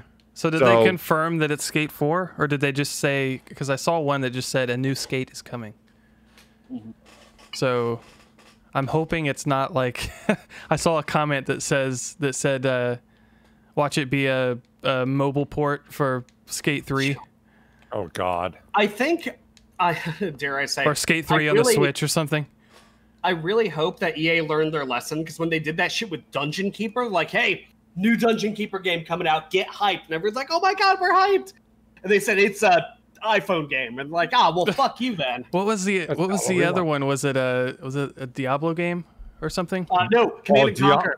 Command and Conquer.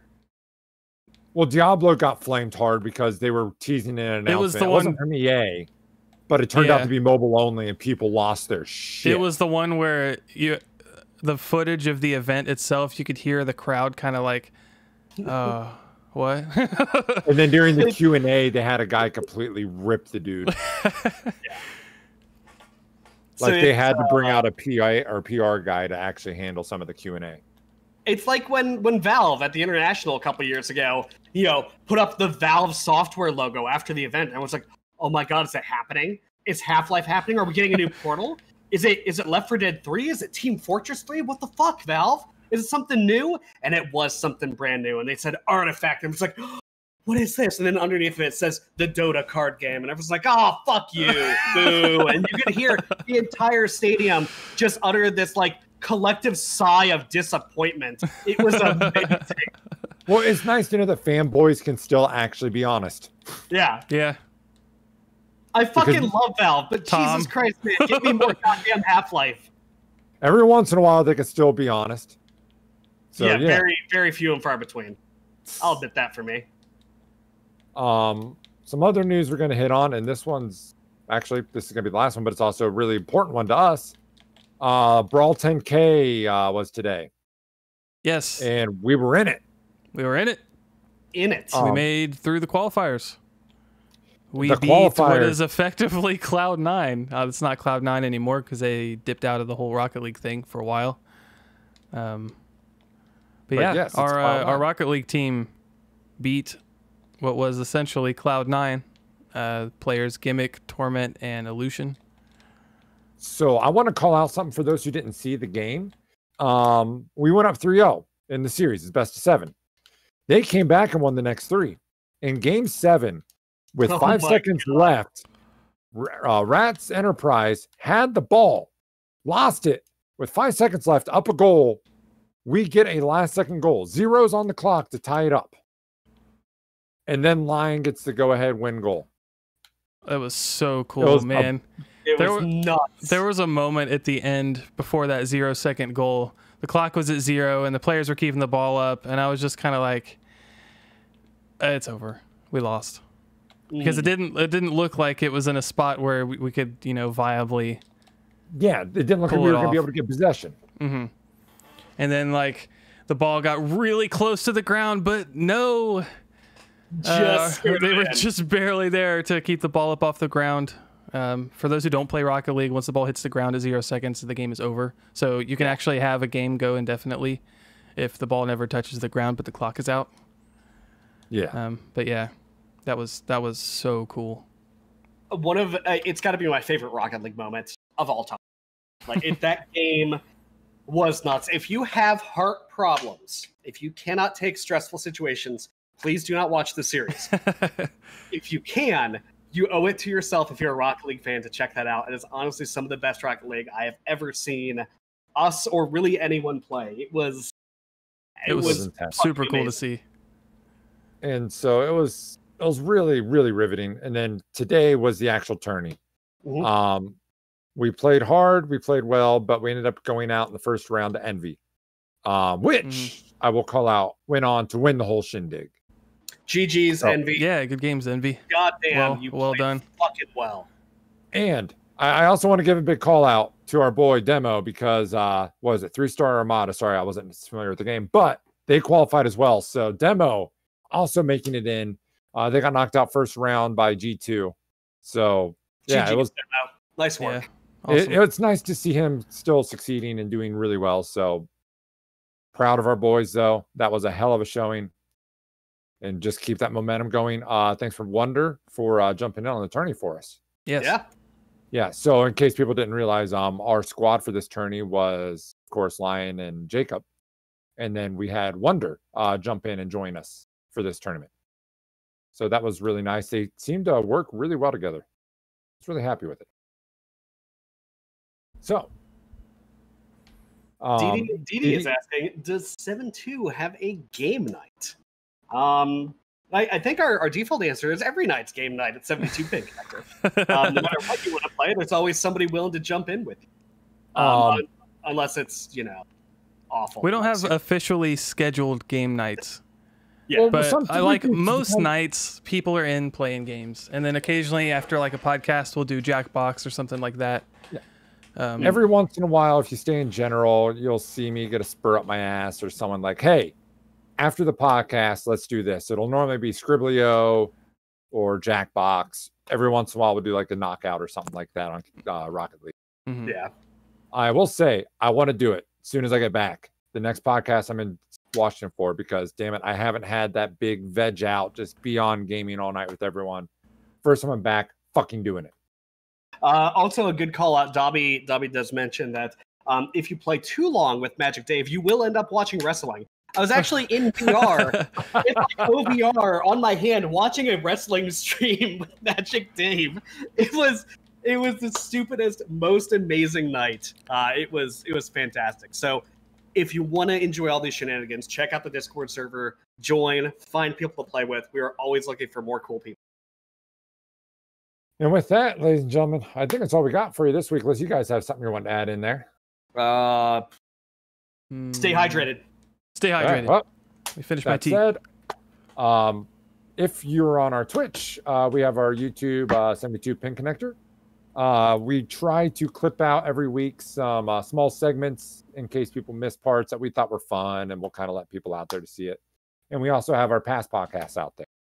If you're over on our YouTube and you're like, hey, they seem to be talking to people all the time, that's because we're actually live on Twitch doing this. So jump over to Twitch at twitch.tv/72pinconnector, and you can jump in, be part of the conversation, just, talk to us and, be part of it. Also, we play games live, as you've probably seen. So just go ahead and jump in there and play the game with it. If you say, fuck this, I just want the audio, or that's where you're at already, we do have RSS feeds you can get from our website, 72pinconnector.com, or we're also on all the podcasting apps, iTunes, Stitcher, whatever you want to use. We're probably the exception of Spotify. Yeah. Yes. Because they got weird. They have their own weird thing.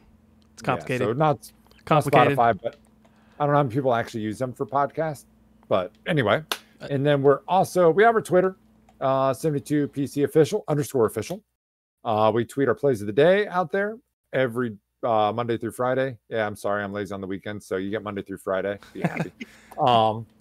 And we get some other random stuff. We let you know when the team, if someone's around, to let everyone know the team's playing. So yeah, all that kind of fun jazz.